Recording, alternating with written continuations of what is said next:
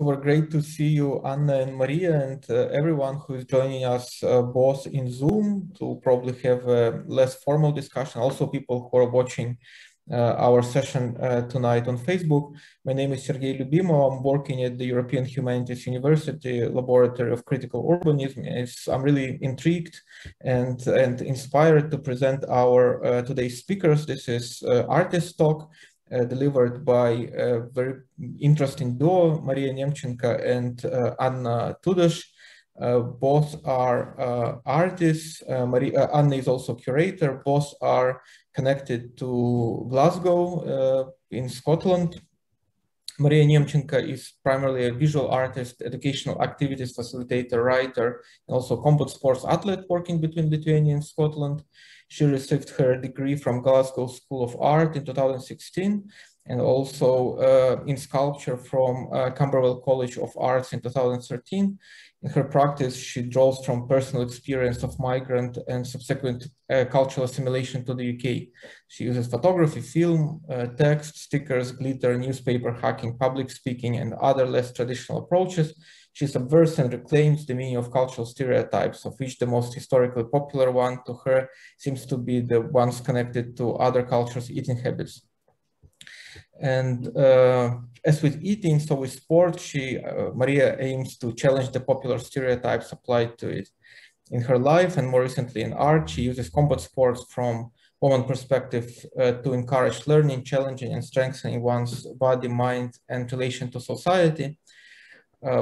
This is Anna Nemčenko and Marija Nemčenko, and Anna Tüdős is a curator and researcher based between Glasgow, UK, and Budapest, Hungary. She attended Hungarian University of Fine Arts and graduated in a curatorial practice course at the Glasgow School of Art. Her professional interests relate to intangible heritage of modernist architecture, including prefabricated housing, public space, and experimental playground structures. In her work with young people, she investigates the societal impact of new technology, specifically artificial intelligence. Anna favors collaborative curatorial and artistic methodologies and processes that are illustrated in her projects developed with BRUT, Roundabout Collective, Bureau Imaginaire, C3 Foundation, and Goethe Institute. So I'm just saying again that today's title is Our Stadium. So I'm muting my microphone. Anna and Maria, the floor is yours. Thank you, Sergei. Hello, everyone. Welcome to the BRUT lecture of this afternoon. It was mentioned in my bio, I do enjoy working collaboratively, and this will be a very collaborative talk. We'll both say a few sentences, but first let me start by sharing our presentation.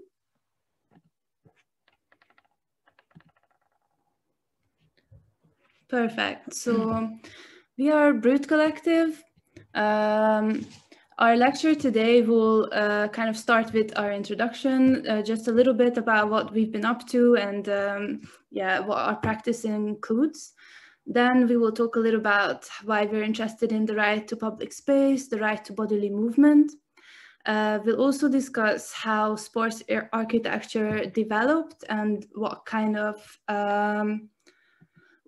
ideology did it follow in the USSR. We'll screen a film that connects to this topic, which will be a really short film, 15-20 minutes. And then towards the end of the lecture, we will discuss what this means in the urban context. And the last thing is sort of connected our presence in Visaginas and what we're planning for the workshop in the summer school there. So I'll hand over to Maria. Oh, I think, all right. Okay, let's leave it here. Hi. So now we'll kind of go over who we are and what we work with and what our works have been. So BRUT Collective is an international project run by myself, Lithuanian artist Marija Nemčenko, and Hungarian curator Anna Tüdős. We both met in Glasgow. We've been working together since 2018 when we organized our first event, BRUT Europe. So it was a day's conference and a day of various events that revolved around post-war housing and involved creators actively working with such heritage. So for example, we included photographer Chris Leslie, who is from Glasgow and was working with the infamous Red Road blocks in Glasgow who were to be demolished. So he kind of documented the demolition process really beautifully in his book Disappearing Glasgow. As well as Parbo Arboleda, he was discussing contemporary uses of modernist ruins in Italy and their repurposing in the current context, as well as Owen Hatherley, who is probably kind of a more well-known name around the architecture circles, who works as a critical theorist in the modernist architectural context. And in our conference, he contextualized Glasgow's high-rises in the wider Eastern and Western European context. So this event was a proof that there is a need for modernist housing architecture to be handled with great sensitivity, relatability, and care, which is kind of the opposite to the popular beliefs. We turned our attention towards the high-rises as places of identity formation, communality, and well-being. So for us, it was both a personal and political matter in a way that we both grew up in this kind of environment, and in Glasgow we're still surrounded by these buildings and the communities from them. So out of these kind of out of conversations about our personal memories, playground architecture, prefabricated color theory, demolitions versus renovation, among others, a book titled Brute Boredom, High-Rises, Emptiness and Play was born. This book delved into complexities of brutalist architecture, housing solutions, and public spaces as they exist in different cities across Europe.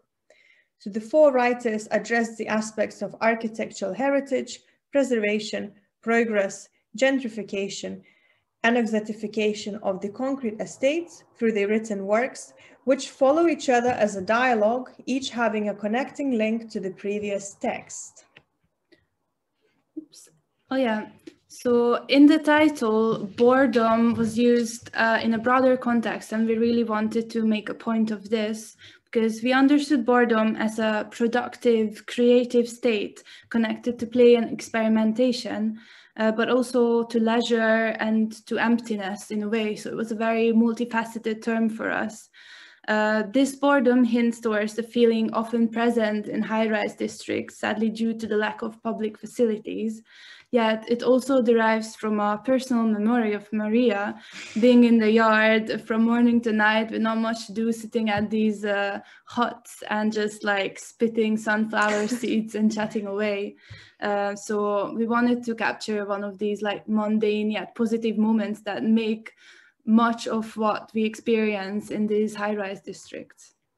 So the book touched upon how modernist ideas and these experiences in prefabricated housing is something widely common in the international context, but somehow the local experiences never seem to fit into a bigger whole, never really form a network of solidarity. So driven by this, we decided to go on tour with the book, and we organized a big variety of events, kind of smaller scale. For example, this is a TV lecture in a gallery in Kaunas.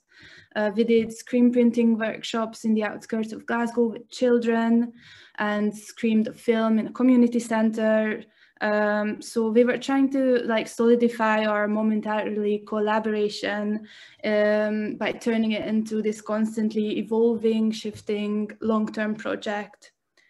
And I guess the last activity that we were like heavily involved in was last summer, when we spent some time working with a local organization called Station Urbaner Kulturen in the Hellersdorf area on the outskirts of Berlin.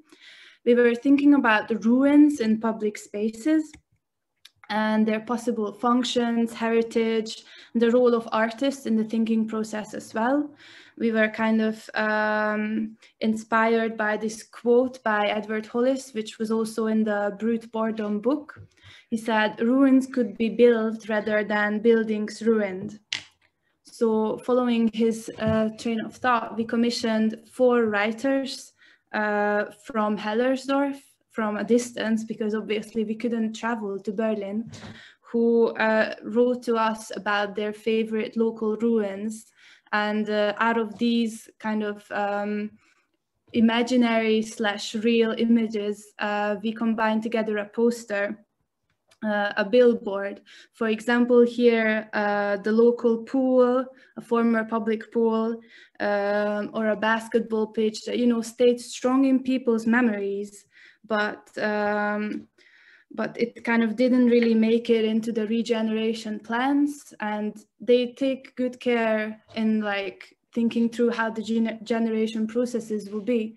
But still, these areas kind of remained a little forgotten about. So it was clear that there was what was lacking in one of the most densely populated neighborhoods in Berlin was accessible public space for community sports, movement, physical activities, and play, something that quite a few of these former places managed to offer before. And this has inevitably led us to think of public space for physical activity that not only has an effect on people's well-being, but makes them a stronger community altogether. So many places that we visited throughout our tour had problems with accessible public space that was turned into car parking, was outdated, or contained only very small and boring playgrounds, to which some people like to refer as the Euro renovations that lack any form of creativity. And I guess for some of us that are from, for instance, Lithuania or other countries that undergone Euro renovations, I guess you all have seen these quite small playgrounds that are quite identical a lot of the time too. So, however, there were clear signs of people wanting to also reclaim the public space. And we witnessed some DIY facilities or spaces that were offering that. And some of them were results of organization that worked with the neighborhood, and some were initiatives led purely by the inhabitants themselves. So a few examples of that are Šilėnyje Urban Gardens in Kaunas, led by artist and kind of social worker Evelina Šimkutė and her Šilėnyje project in Šilėnyje microdistrict, as well as makeshift public art out of remaining concrete blocks of old benches and tables in Budapest, as well as a cricket field in Hellersdorf set up by refugees in order to bring people from different backgrounds closer together by sports. And this was actually maybe slightly like a breaking point that made us really interested in sports as a tool for community work and community and public space connectivity. So currently we are interested in how body movement, sports, and urban areas that allow for such activities affect our mental and physical health. Hence, through our research, activities, and experiments in art, architecture, and sports, we focus upon a valuable time spent together in the open air. So currently we're preparing a summer non-school program for young people living in the peripheral areas of Glasgow, where we will address examples of public space that promote movement and sports. And here in the image is the poster, kind of like an open call for young people to apply to the summer school, as well as two kind of research posters that we sort of were creating for ourselves. So together with the young people, we will aim to imagine a stadium as a democratic space where anybody can play, move, do exercise, observe, or just rest. We are both amateur athletes as well as creative practitioners, and we see the importance of having access to sporting venues a lot. Whether in Budapest or in Vilnius, we channeled a lot of our excess energy into sports, and the city is a determining context for that. It really makes a difference whether they can spend time in the open air, especially when it was during the COVID context, whether you have a park or a stadium to run in, a pitch to kick a ball, or just a ping pong table to meet your friends at. Yeah, so basically during the programming of this summer school for young people, we conducted a research to have a general understanding of sports in the urban context. So we investigated how sports was historically represented and exercised in various cities. And we particularly focused upon the construction of the modern city, modernism and the role of sports in architecture and society. So I guess we will go a little bit into that as it strongly connects to the ideas that inspire our work for Visaginas as well. So a crucial part of modernist life reform movements from the 1880s was promoting development of mind and body, opposing a monotonous lifestyle present in industrial work. The first modern Olympic Games in 1896 were a huge milestone, setting up a trend and the need for sports infrastructure from training grounds to funding. From the 1920s, the architecture of sports and outdoor play as well has been developing hand in hand with urban planning. Modernist ideas separating work from leisure gain importance, and maybe you're familiar with Le Corbusier's plan for the radiant city, which from the beginning kind of imagined prefabricated buildings in coexistence with green areas. So you can kind of see how designated areas and buildings were assigned to each.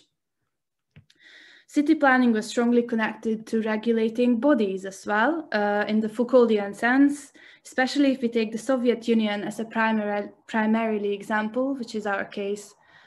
Biopolitics claimed that the body, or biological visceral functioning, is a construction by those in power and that there is no such thing as an apolitical body. This is not necessarily about the state deciding on life or death matters, but more the ability to control and utilize life. The Soviet project was paradigmatically biopolitical in its ambition to transform the forms of life of the population in line with the communist ideology. This was just as noticeable in controlled urban developments as in the increasing social role of sports. Amongst many other sports present, modern gymnastics was utilized with the specific purpose of getting young men in the best possible physical condition and spirits for possible military encounters. So in the 1920s, the Soviet Union largely opted out of the Western system of international sport, condemning it as inherently capitalistic and individualistic. Competition was originally viewed as a capitalist construction by many, dividing their opinion of the role of sports in the Soviet society.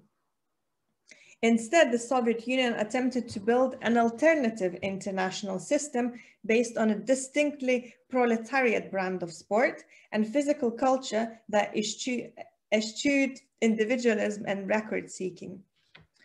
Piotr Lesgaft, the founder of a scientific system of fitness education at the end of the 19th century in Russia, advocated a pedagogical approach to physical education, recommending a system of exercises, both for school and the home. He took part in the Society for Encouragement of Physical Development. It was a philanthropic organization that constructed play areas in a number of towns and provided sports amenities for poor children, arranging team games, camps, and excursions for them, as well as boating in summer and ice skating and sledging in winter. According to him, games were meant to encourage a group spirit, unselfishness, social awareness, and a sense of being in a larger whole. A quote by him, "Games arose and gradually developed social instincts. In every school game, the player is a member of a small society, actively participating in it, forgetting about his personal selfish aims and engrossed exclusively in the attainment of common aims, all the while adhering to all the accepted principles and laws that restrict the rights of every individual." It is interesting to think about this in relation to football and football spaces in the former Soviet Union too. Much later, after Lazgav's pioneering activities, a Hungarian football coach, Gustav Sebes, who was lead Hungarian football team to Helsinki's Olympic victory in 1952 and made the Hungarian team the best team in the world. So he employed a style of play known as socialist football. So it was basically an idea that with every team member working for the entire unit and no individuals taking precedence, you can kind of set the example of socialist football. A quote by him as well. So he genuinely believed that if football follows socialism, a better, more egalitarian, more beautiful type of play would be achieved. However, despite fluid teamwork, every individual had to continuously improve their physical abilities, meaning that there had to be an infrastructure to grow not only physically talented, but also unselfish, socially aware, active and devoted players and their supporters. So football was a sport that could employ the collective logic and portray what Piotr described as a sense of justice, of camaraderie, of fair play, and acquaintance with public opinion. These are all given to us by games. Are not these the feelings we wish our children to possess, both as future citizens and as useful and active members of society? In the era after Stalin, especially during the Cold War, the competition between nations easily spiraled into the world of sports too.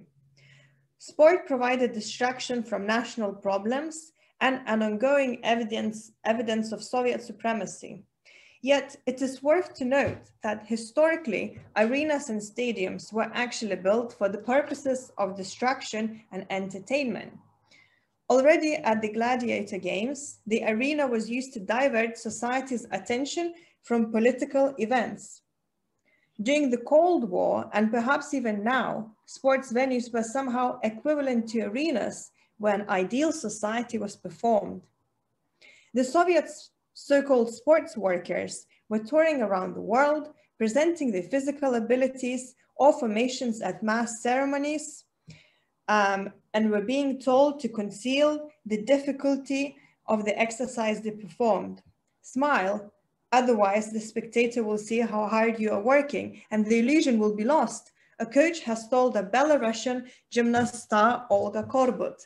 And here is an image of Olga crying at the Olympic Games, which kind of sent shocks to the world after she stumbled during her routine. So it was very unusual for everyone to see.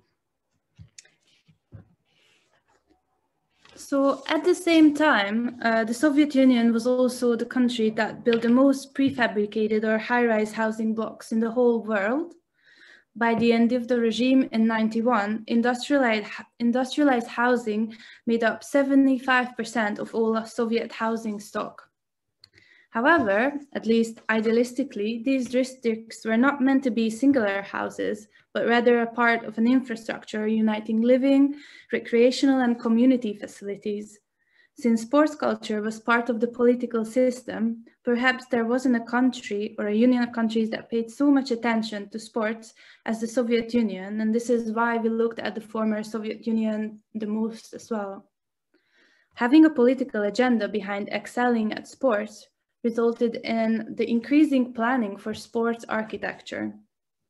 Apart from preparing athletes, sport was meant to offer a chance for mindfulness, competition, and positive collective experiences to ordinary people. What was known as the All-Union Physical Culture Complex was split into two parts called Massovost, massness, and Masterstvo, proficiency. So in order to find talented athletes, a must structure for physical education has to be put in place in the first place. So without Massovost, there wouldn't be Masterstvo, basically. In the words of Mikhail Kalinin, a former chairman of the Presidium of the Supreme Soviet of the USSR, in our country, physical culture is sport for the people. In our country, millions participate in the physical culture movement, and it is obvious that talented athletes will sooner be found amongst these millions than amongst thousands. Yet it is interesting to note that being an athlete was not a professional job. It was a secondary preoccupation amongst an already existing job somewhere. So for example, if there was a cement factory, they would have workers who would also have their own football team, and they would kind of, with the football team, they would be going to the games nationally or within the Soviet sort of territory. So being a worker has also meant being an athlete, and this is perfectly illustrated in this image by Friedrich Kiesler. Alertness, vigor, virility, and a trained, able body was fundamental to the proletariat culture and society. Here, work tools could be easily replaced by the sport or even play tools, which is also intriguing to consider when thinking of play spaces for children in the former Soviet countries. And this image is really interesting because you could directly see how this kind of work tools of kind of rural context or industrialized context too were sort of being replaced by a variety of sports, and there's a clear relevance between them and a link. It comes then as no surprise that sporting venues were part of working venues, part of one architectural and ideological unit, with factories owning football pitches, sports halls, and so on.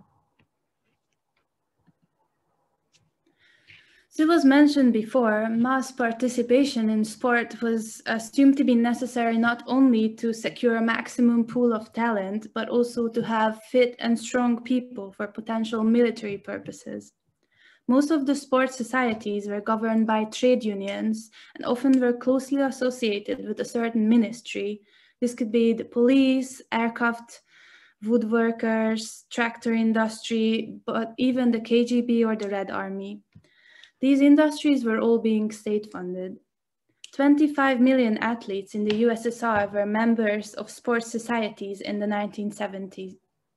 But also, for instance, in Romania, football was one of the main sports to be undertaken by the workers of various industries. In Bucharest, these that what could be defined as worker stadiums were dotted all over the city. There was Greta Factory's Revista Stadium, that was not only one of the best places to play football, but also one of the key places in the neighborhood. Electromagnetica, which was used by the factory's home team Metatool, as well as Rapid Bucharest, the railway company club. And then there was Electroaparatai with their complex called 23rd of August, exactly. You can see on the picture. And this was supposed to be the most acclaimed sports infrastructure developed by the freshly installed communist regime. Its long-term objective was reshaping Bucharest's development and transforming it into a socialist city, one where sports was accessible for all in order to create a new and healthy working class, meant to enthusiastically build communism, among many, many others. So just to note, some of the stadiums in Romania are very, very nicely documented by a project aimed to preserve the sports football history. So if you follow this link, you will find a lot more information. So a similar setup of accessible sporting grounds for players and spectators connected to a cement factory will be visible in the film that we are about to show too. And the action takes place in a small town of Lithuania called Naujoji Akmenė, and perhaps it's not so different from Visaginas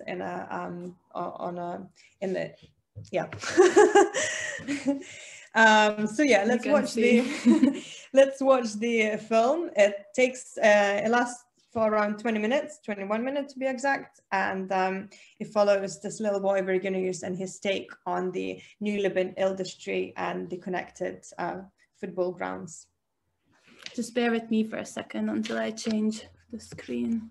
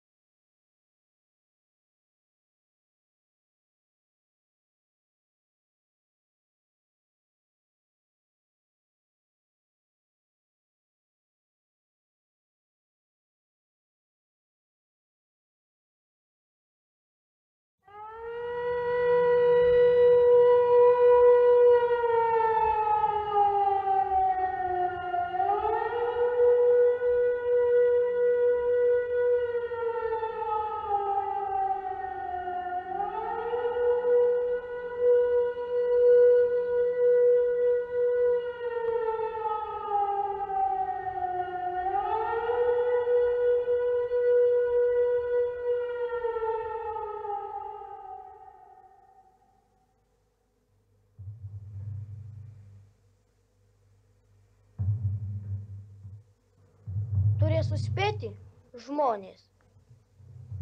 Greitai sprogs. Suspės nubėgti. Įpratę.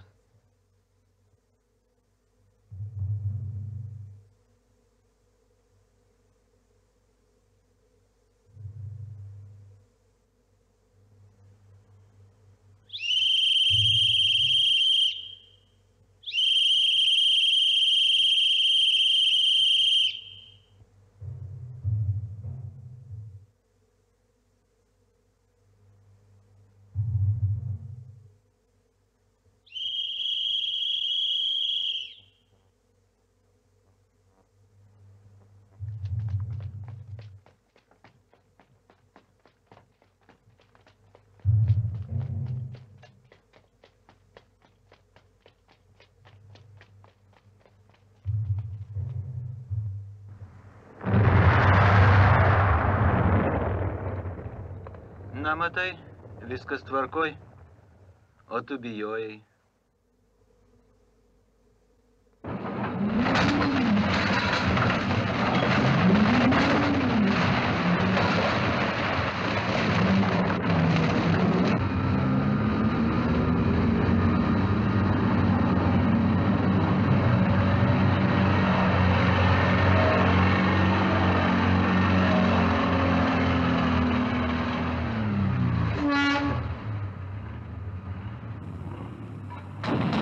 Dabar šis klinčių akmuo keliaus į cemento gamyklą.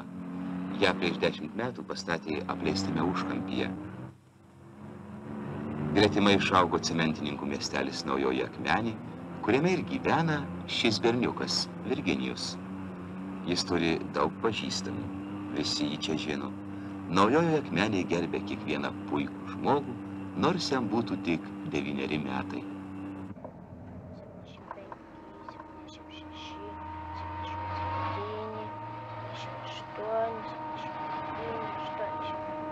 Kiek kartų jis skaičiavo tos svirbus.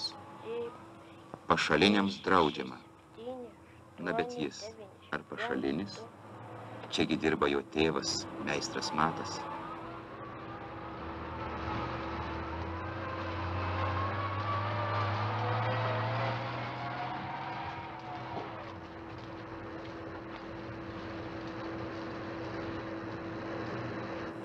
Seniai jau svajoja Virginijus patekti į gamyklą, pažiūrėti, kas ten viduje. Palūkėk, greit paleis 4. liniją, užšventė, tada ir pamatysi.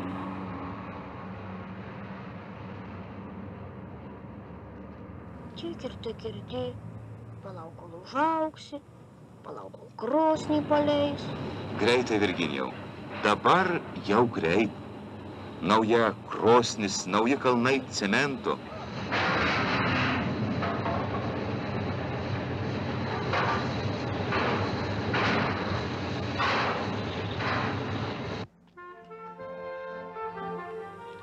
Tai Sigitas, mano mažasis broliukas. Aš ją auklėju. Gatvėje nenuleidžiu nuo jo akių. Taip liepė mama.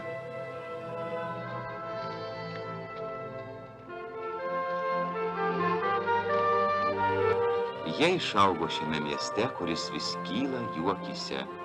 Kuomet gimė Virginijus, čia stovėjo tik keletas namų, o dabar gatvių nebesuskaitysi. Ir kiekvieną mėnesį atsiranda kas nors naujo. Ne veltui juk miestas vadinamas Naujoji Akmenė. Tai jų pasaulis, kur visi dirba, vienas kitam padeda, viliojantis pasaulis, kupinas žavesio, įvairiausių įvykių. Vakar jie sužinojo, kad naujame name gaus butą. Kažkur čia, o galbūt šalia. Ir atėjo pažiūrėti.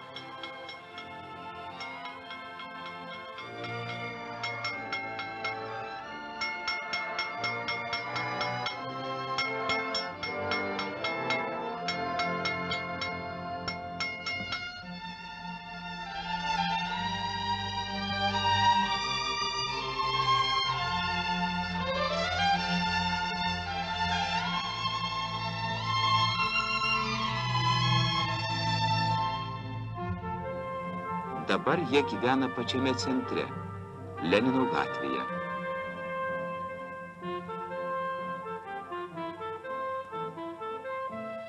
Namas neblogas, tik 4 viename kambaryje, ankštoka. Gal todėl ir nesinori sėdėti namuose.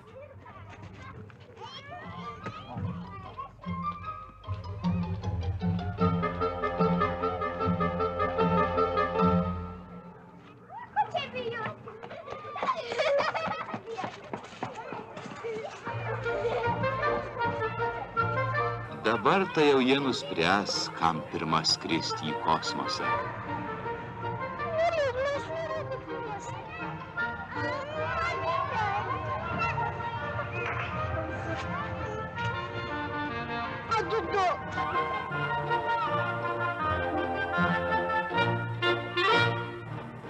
Virginijaus, jo bičiulio Edmundo, gamyklos direktoriaus Pudulio ir daugelio akmeniečių didžiausia aistra – futbolas.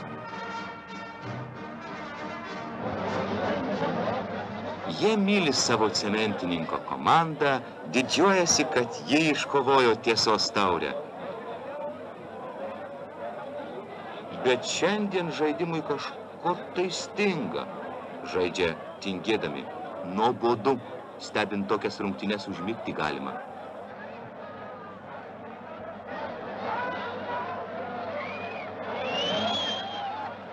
Gal futbolistai neįsimiegojo? Ar apsivalgė? Geriau jau būčiau nuėjęs į sodą. Tai kolektyvinis sodas. Kiekvienas akmenietis pasodino čia medį ar krūmą.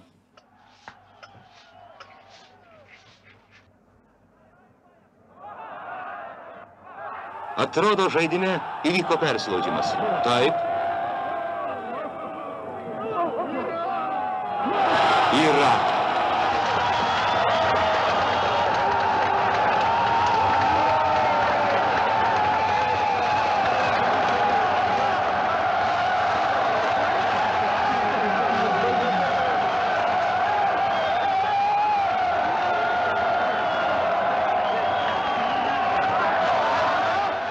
Nieko nepadarysi, cementininko stadione daugelis varžovų skėsčioja rankomis. Užaugsiu, irgi žaisiu už cementininką ir mušiu įvartį po įvarčio. Kas netrokšta išgarsinti gimtą miestą? Sigitas tiki savo vyresniuoju broliu ir pasiruošęs dėl jo pereiti per ugnį ir vandenį.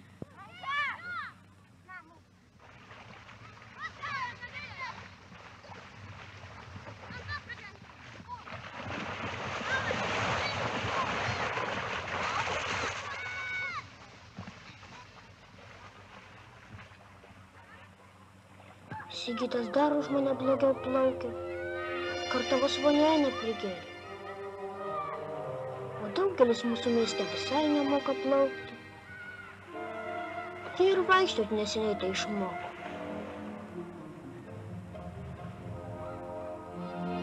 Kas jeigu tapti plaukimo čempionu?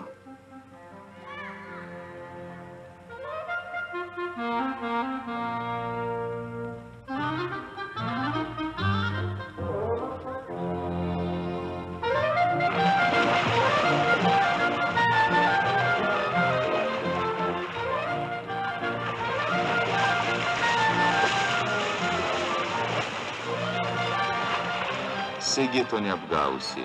Jis žino, kaip plaukia Virginijus.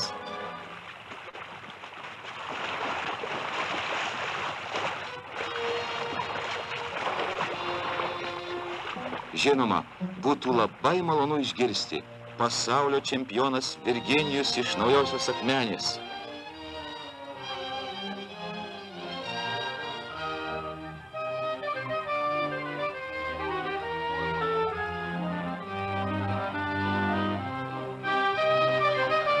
Bet Virginijaus talentas išryškėjo kitur.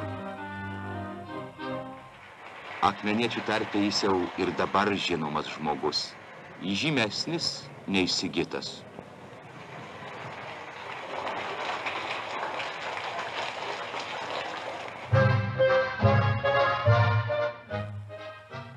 Aktas įgytas, visat nelaiku.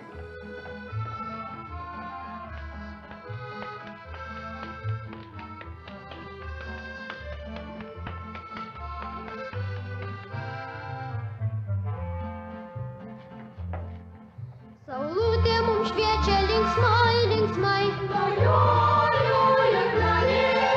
Ir kyla saulutė nauji namai. Akmenėje naujoj. Ir mes mažieji augam su miestu, kuris garsėja savo cementu. Kodėl mūsų miestas šaly garsus? Todėl, kad jis stato kitus miestus, akmenė bus nauja.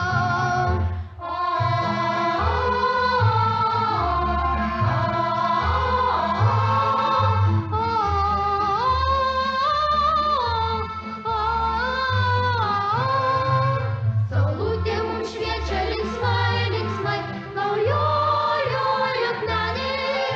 Ir kyla saulutė nauji namai.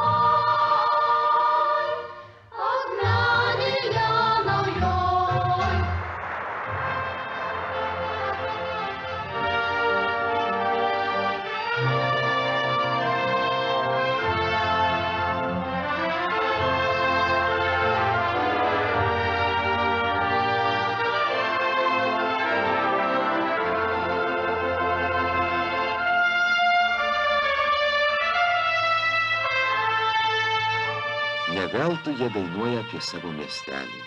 Nors jis ir mažas, bet juk naujosios akmenės cementas teikia gyvybę naujiems dideliems miestams. Ir gyvenimas čia virte verda kaip ir stambiausiame mieste.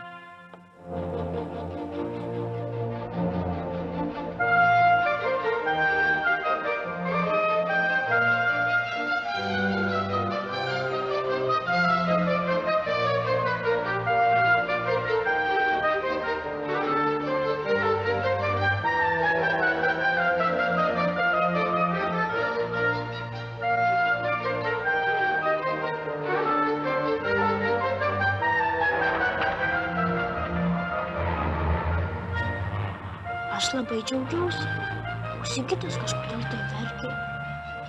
Gal jam nesinorėjo skirti su senuoju namu?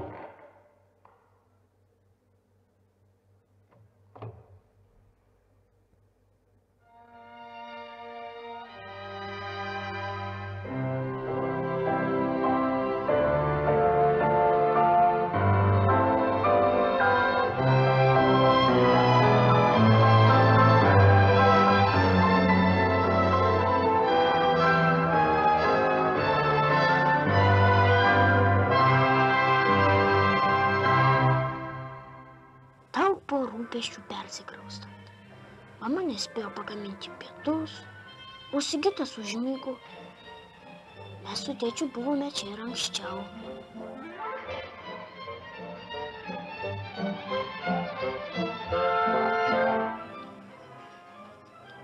Gal artimiausiomis dienomis paleis naują krosnį.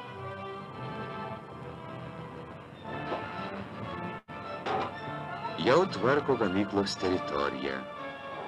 Sutartinai, kaip visada. Taip sutartinai statė jie ir miestą, ir gamyklą, ir stadioną, ir baseiną. Visa Respublika žino, kad nauja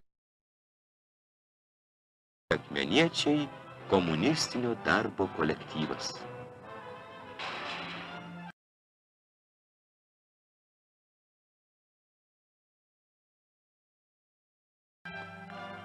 O juk aš irgi iš Naujosios Akmenės.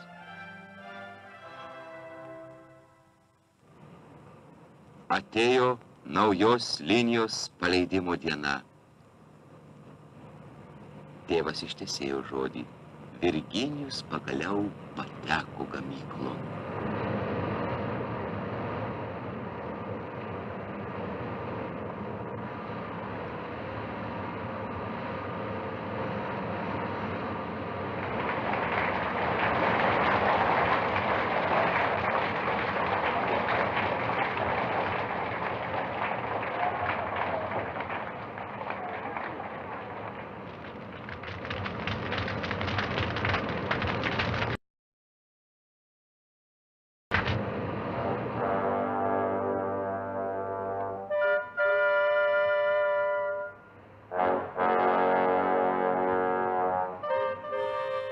Kas jei krosnis nesisuks?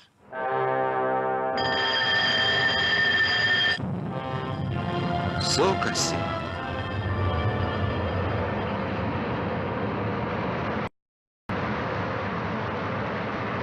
Dabar įmonė, galinga Lietuvos gamykla, duos 2 kart daugiau cemento.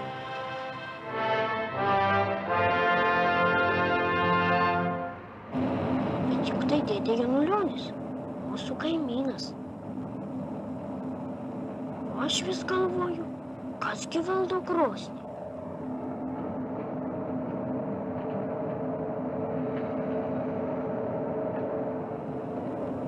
Och, kokia ugnis. Ir dėdė Kiudalas čia.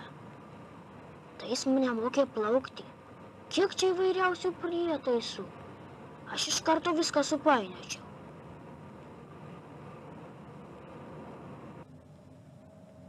Teta Monika.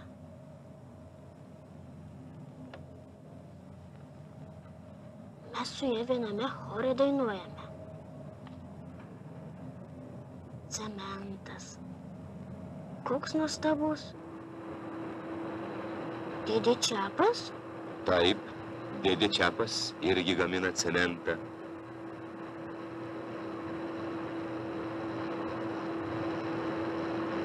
Ir galbūt nežymių dainininkų, ne čempionu tapsi tu, Virginijau, o pačiu garbingiausiu žmogumi žemėje. Darbininku, kuris sukūrė viską, ir šią gamyklą, ir mašinas.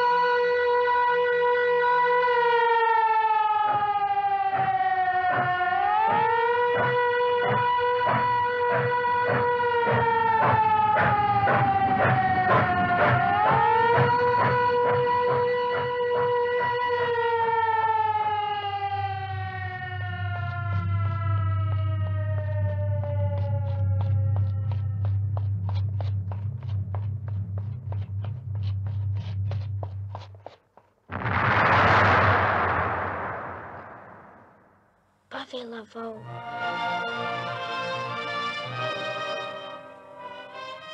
Nenusimenk, Virginijau, dar bus daug sprogimų, taikių sprogimų, skelbiančių naują gyvenimą. Ir dar daug gero naujai akmeniai padarysi ir tu.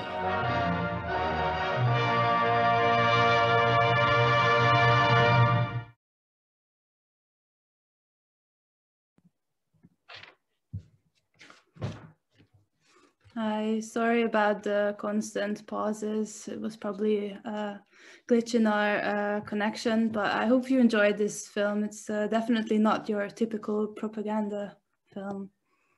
Go back to your presentation, actually, if you bear with us for a little more.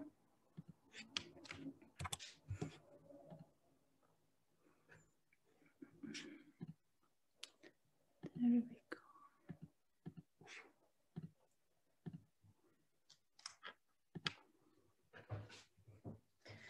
Right.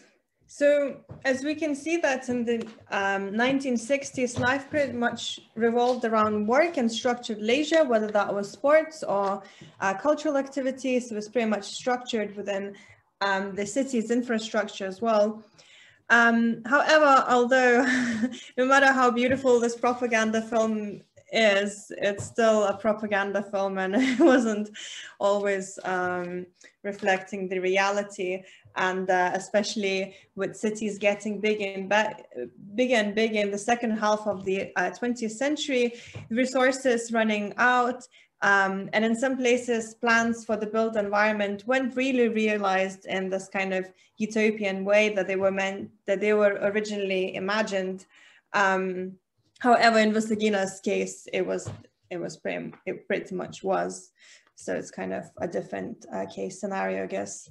And socialist prosperity was questioned more and more until its eventual breaking point in the 90s. And this documentary is quite unique because it already shows some signs of kind of like subtle criticality, and also like through the lens of a child, or through the mind of a child. Many people are even more so critical about the concrete blocks of flats populating our cities all over Europe too. And even if prefabricated housing originates from France, it is strongly associated with Soviet states, often in reductive and simplified way. So, but the way to understand how they could become so common is to look at them simply as a cheap and fast way to provide better quality housing for the masses than the slums or the streets, and to solve the housing crisis that emerged due to the growing population, growing cities, and growing industrialization. As Owen Hatherley wrote in the introduction to the BRUT boredom book, the need really was urgent.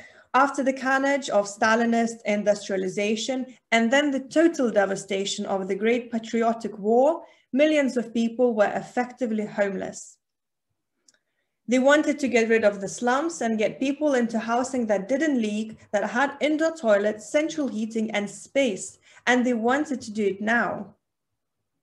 When looking at the Comia blocks, whether in France, Lithuania, Hungary, and Scotland, it occurs to me that they are ideal for two specific historical moments: the 1950s, before consumerism and the ideology of choice had really become dominant, and poverty was ubiquitous and raw, and maybe unexpectedly the present. Most people under 40s have to cope with the broken housing system, insecure employment, and the punitive remnants of the post-welfare state.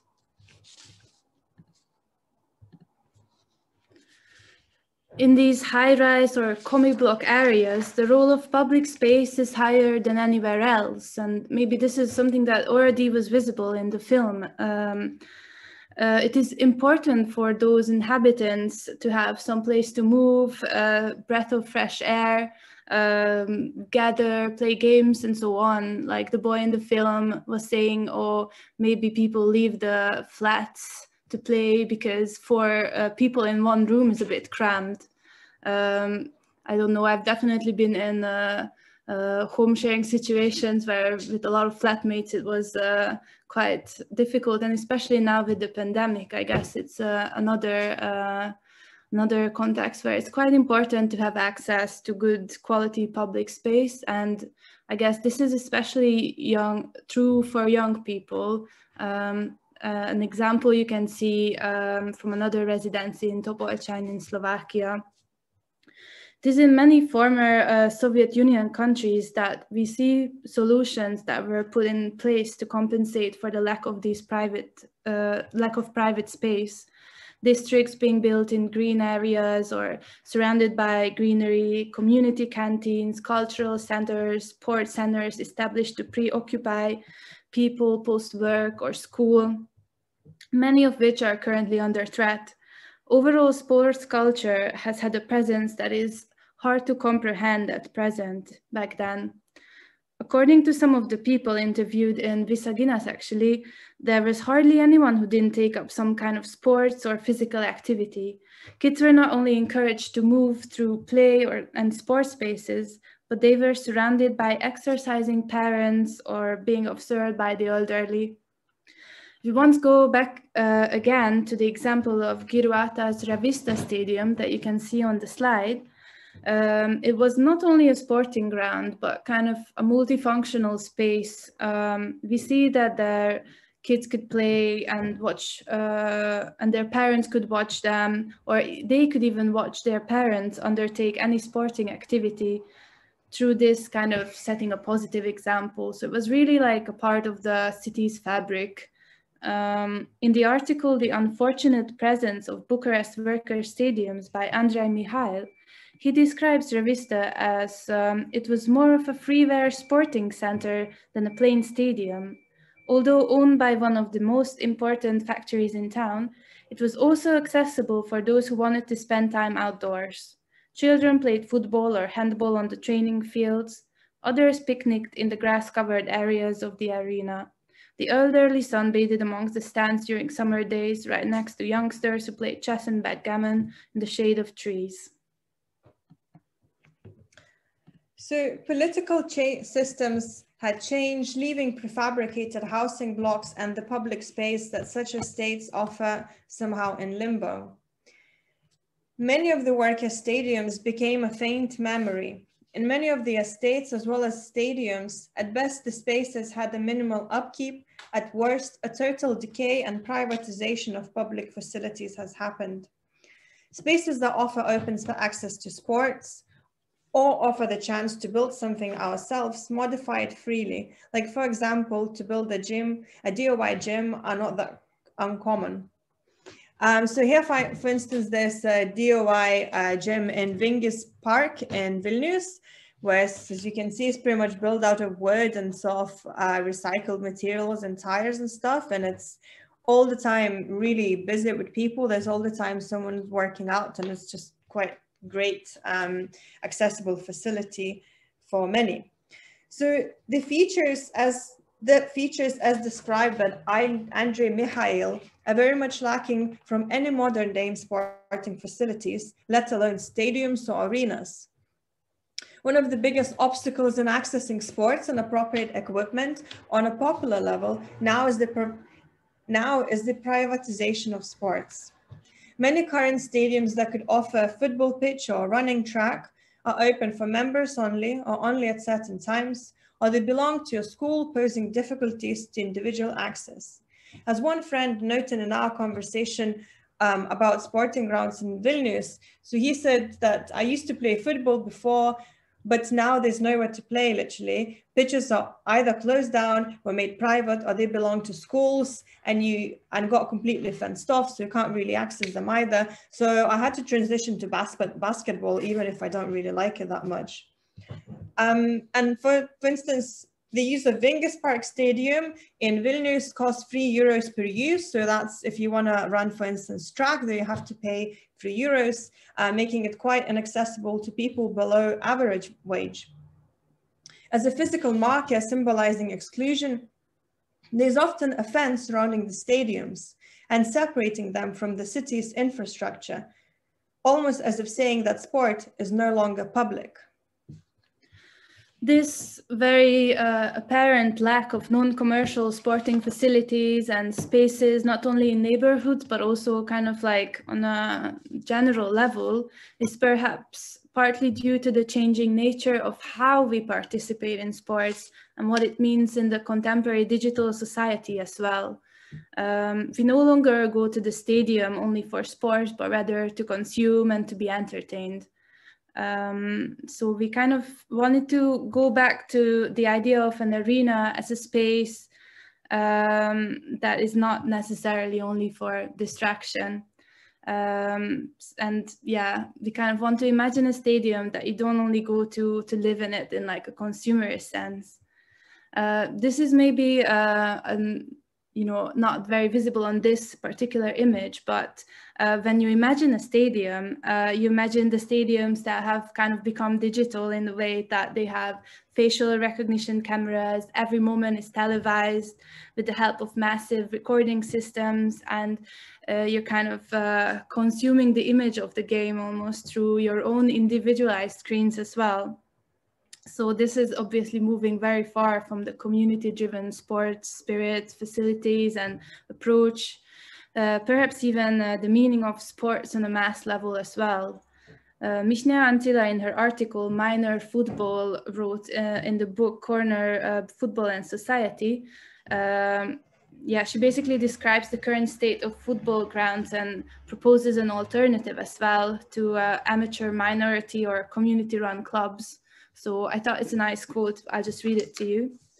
To be frank, football today is a mirror of neoliberal ideology, a totalizing, ideologized, and ideologizing machinery, rigidly stratified, football being exclusively as a commodified element.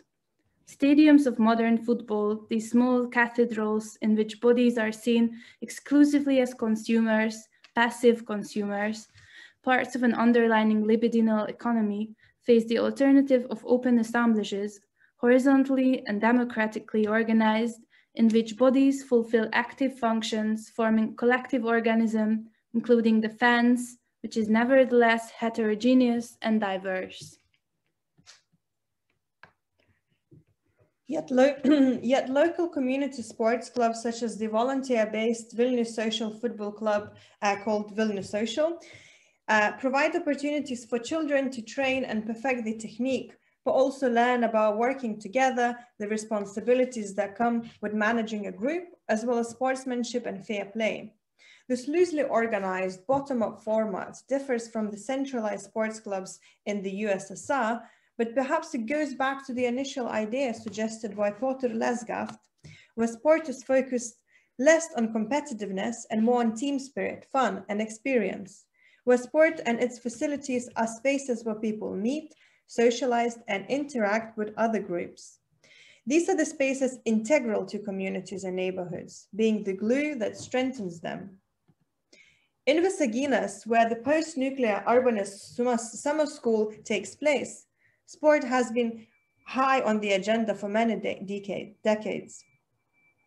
We became interested in this town as we were looking into places of significant sports histories in the post-Soviet arenas too.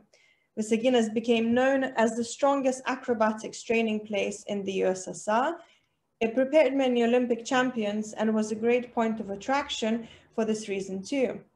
Besides this, Visaginas excelled at football, rowing, wrestling, hockey, and boxing.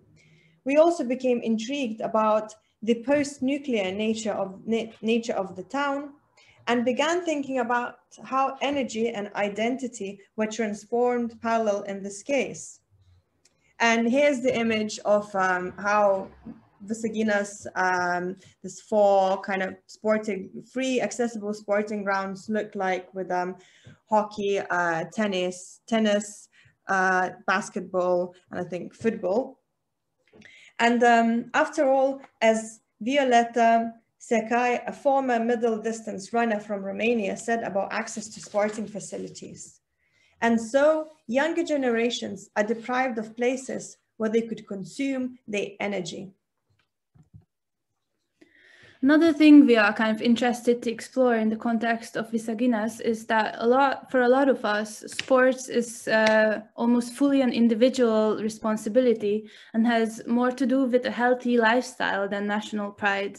You can see my Strava stats here on this picture, and I can say that it is the case for me for sure.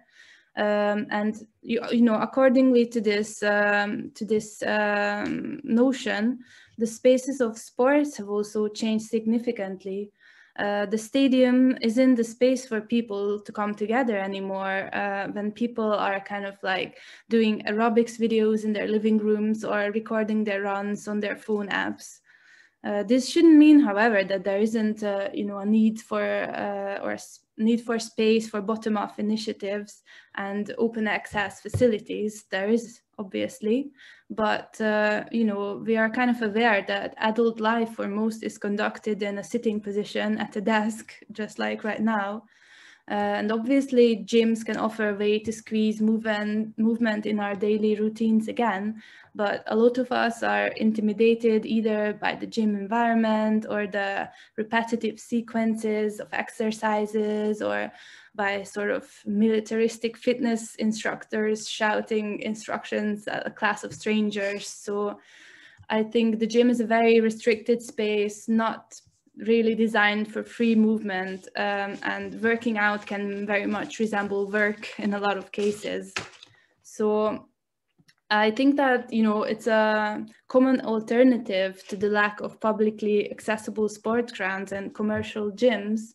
You know, the solution to this often comes in the form of personalizable training apps, and in a way that makes the city one's personal stadium.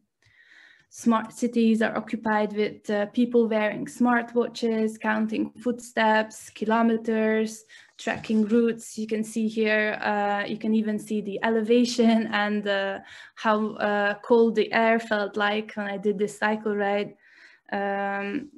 These apps can kind of, you know, there has always been a self-monitoring element when it came to fitness. You measured your weight and you kind of followed your performance change. But this sudden automation is kind of like a double-sided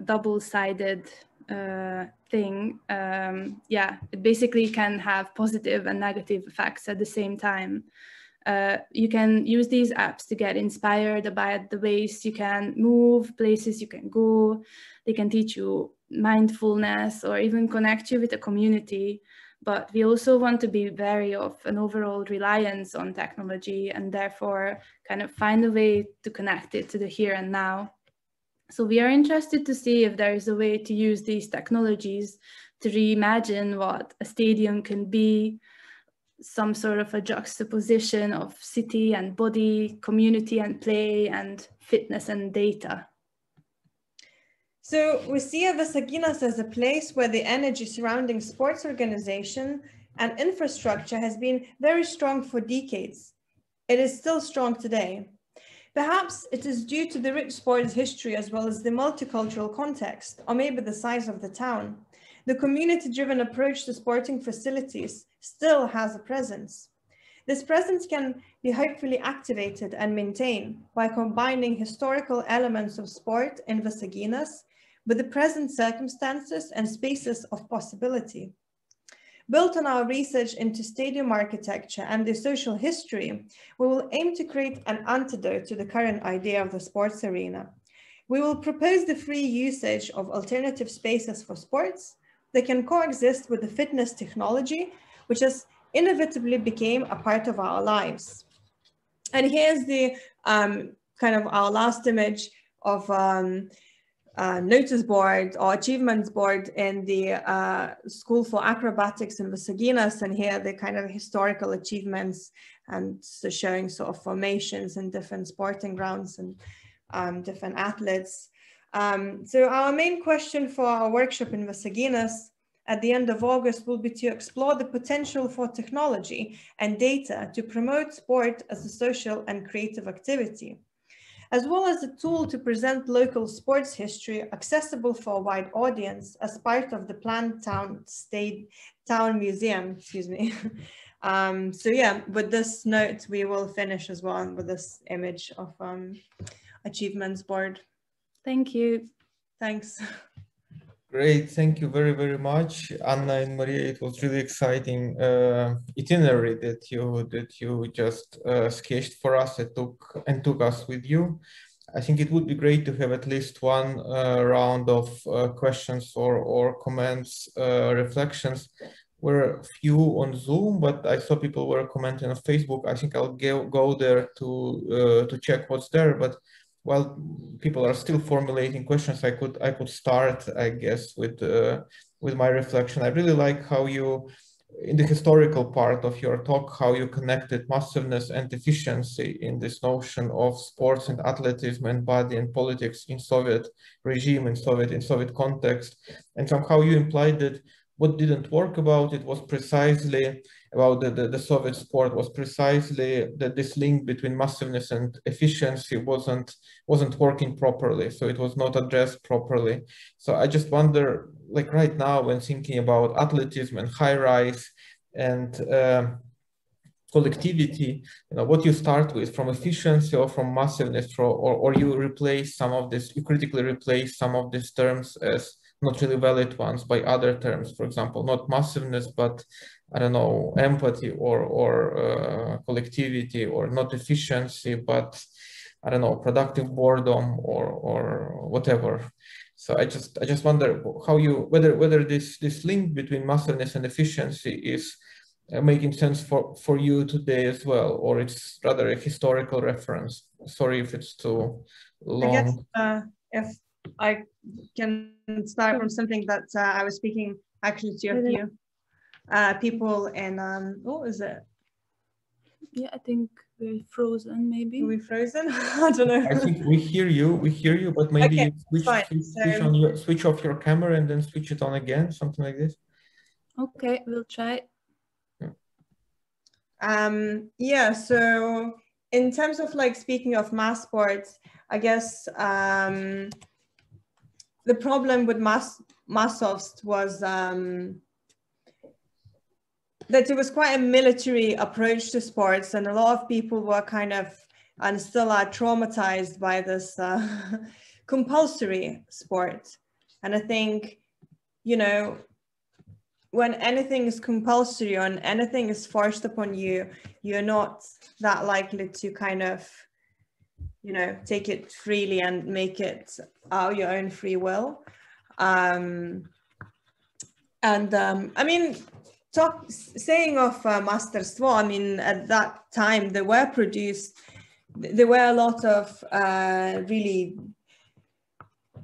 famous athletes were produced in the Soviet Union, but obviously there was a price for that. The same was like with Olga Korbut, or many gymnasts that undergone like extreme verbal, physical and sexual abuses that were kind of part of their sort of athletic career, as well as like other athletes that just, you know, they were in this quite like harsh structured environment. And I guess what we are interested is how to take some certain elements from that, but apply it in a more kind of accessible and collective and free will way, where there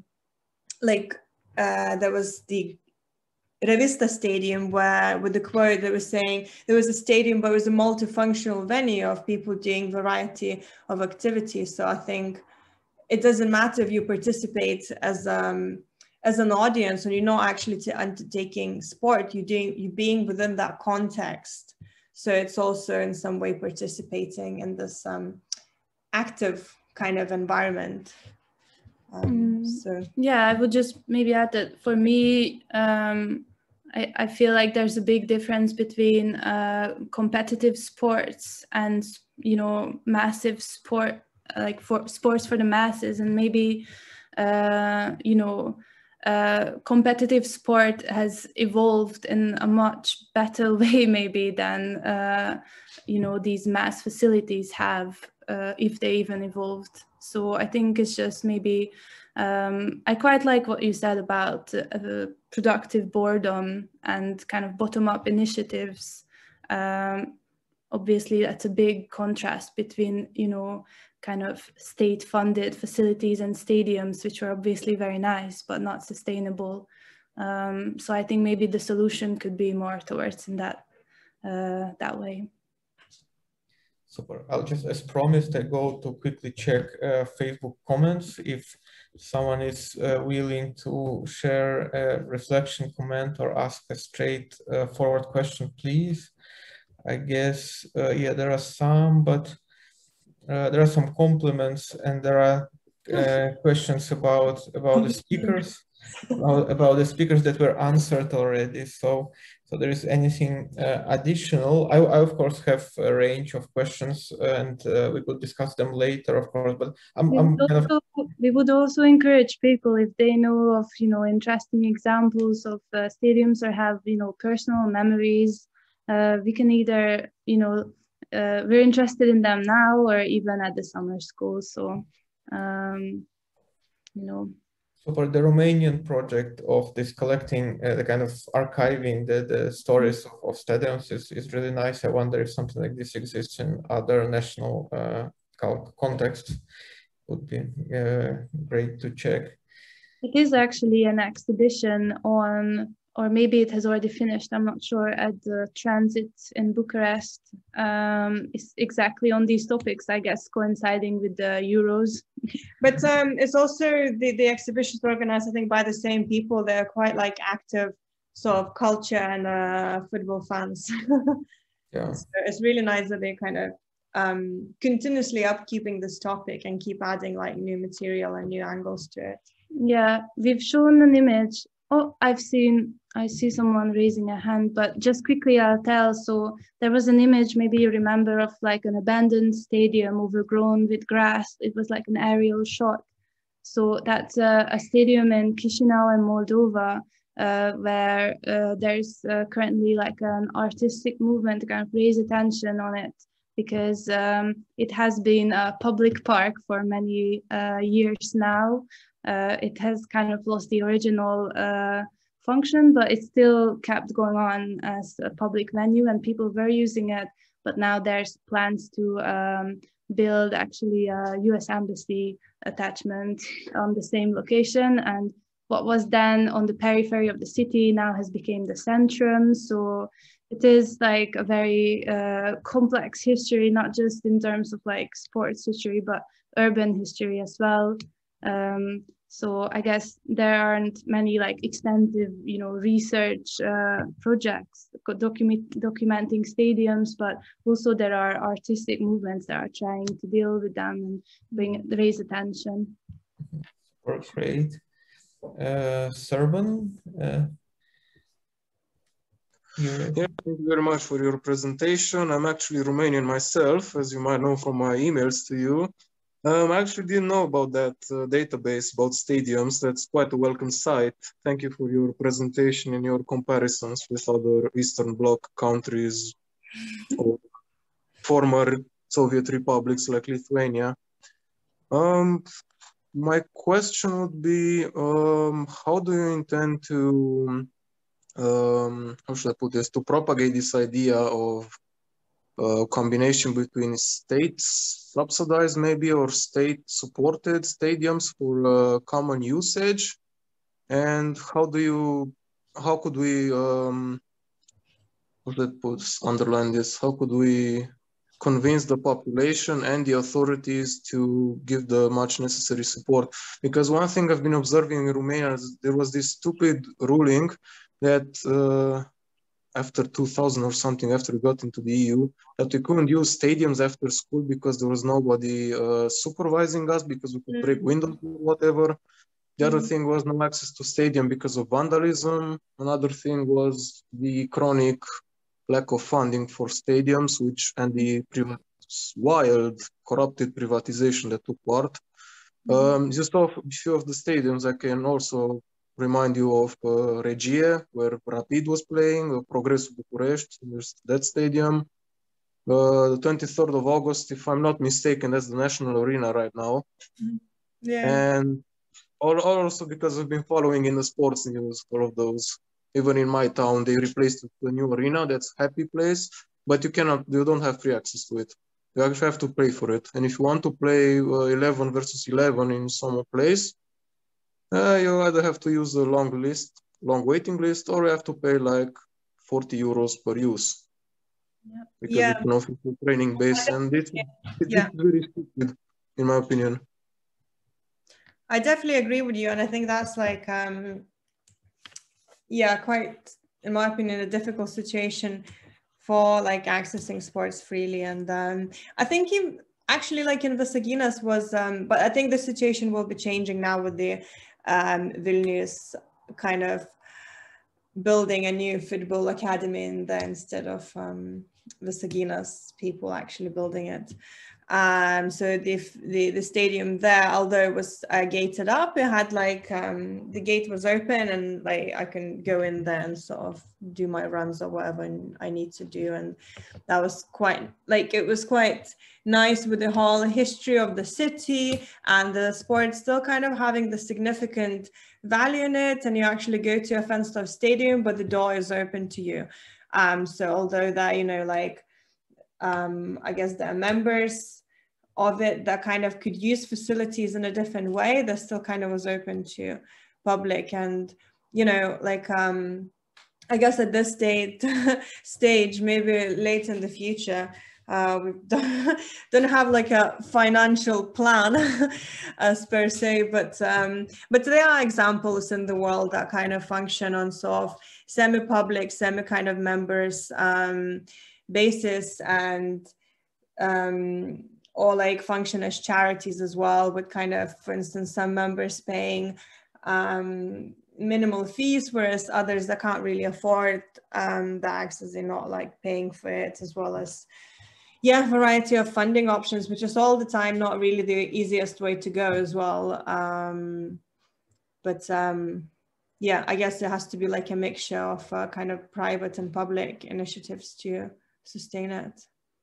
In terms of how, you know, we are planning to tackle it, or how, you know, other creatives could try and, you know, come up with ideas to this, I think, you know, you don't start with the stadiums. They have become kind of like monstrous and quite like prison-like in some ways. I would say go back to the basics, and in a lot of cities and neighborhoods, there are spaces that are available to use, or you can convince a municipal government to agree to some things that you can realize there.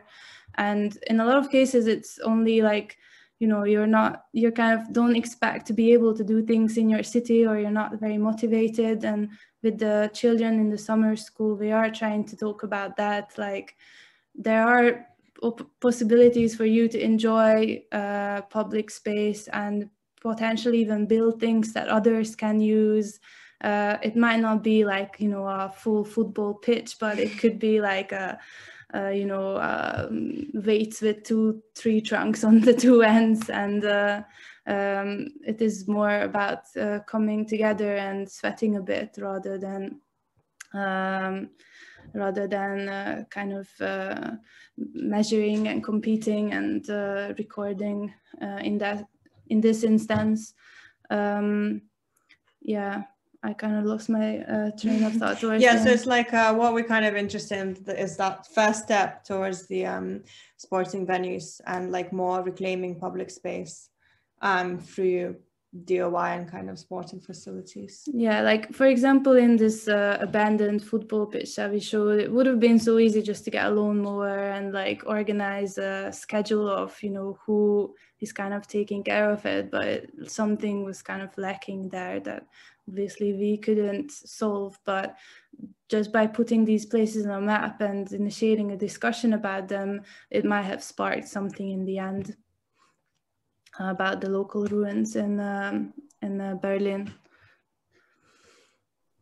Thank you for your answers. I can actually tell you a funny little story from my time in Romania. So I'm actually one of the few people that follow all the football leagues from the 4th to the 1st, because it's funny occurrence and you can see new places and how the public administration works.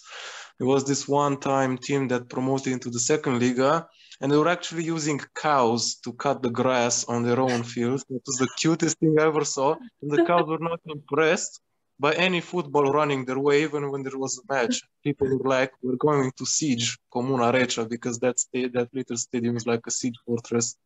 Like everyone knew where the hole in the grass was, they were avoiding it, and the other people were breaking their legs. Well, but that is like a creative way to like go around it. And actually, I'm speaking which, maybe that's a bit off topic, but there's this place, Nida in Lithuania, and it has like, it's kind of by the seaside, and this kind of natural sand dunes, and it had the problem with kind of, various plants overgrowing the sand dunes. So after various solutions that they tried and millions invested in it, they actually trying now these goats that just let free to roam, and apparently sometimes they cross the border into Kaliningrad and they have to contact the border control and say that there might be our goats lost in your Russian territory. So that's that sand strip from Klaipėda, right? Yeah, that's like this Karelian spit. Thanks. Oh, that's a nice story. Yeah, I mean, the idea is not bad. In Germany, here where I'm currently studying, there's this communal sports teams, and they work like charities. They are registered as charities, as football clubs. And they have affordable, you can call it affordable entry fees, like 10 euros a month or something, and you can access it like twice a week with professional training and their own equipment. Yeah. Like solution for once, and yeah, but it's always dependable on communal money. So if you don't have it, like that's the problem. Yeah. If you're a rich community, thank God. If not, then pray for European funds. Yeah, true.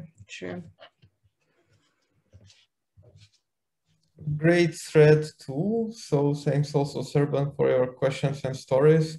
So I just wonder, should we, as we already moved to this informal mode, so should we just be finishing for today?